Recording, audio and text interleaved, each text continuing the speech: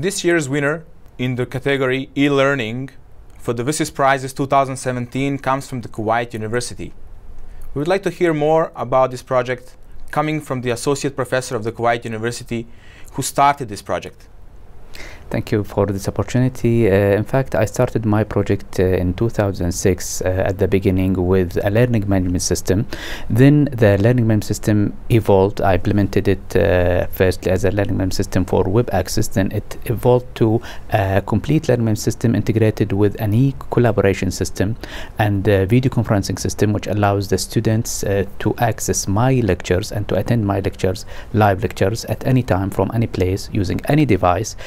This allows them to interact with the lectures, watch high definition audio and video live lectures, and also participate using screen sharing and using a virtual whiteboard. What I write on the whiteboard in the classroom appears directly to the students, and all these live lecture sessions are recorded and transmitted through the learning management system using single sign-on, so the students will not need to use multiple usernames and passwords using just single sign-on directly. And this project has been implemented by myself using my own implementation of the system on my servers. How was this new system accepted by your students, and what do you plan in the future?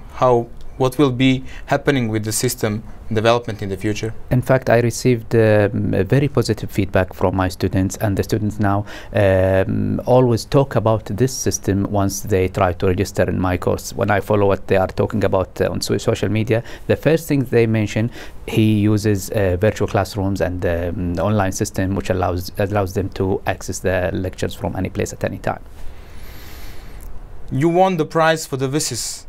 WSIS is also aligning with the United Nations Sustainable Development Goals.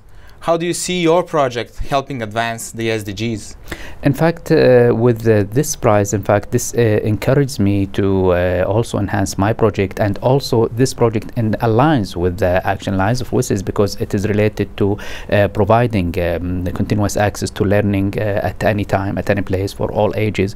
And this system is capable to be applied to other places or other sectors, not just the university teaching or university learning. So it can be applied for continuous learning also, and this also goes in line with WSIS action lines.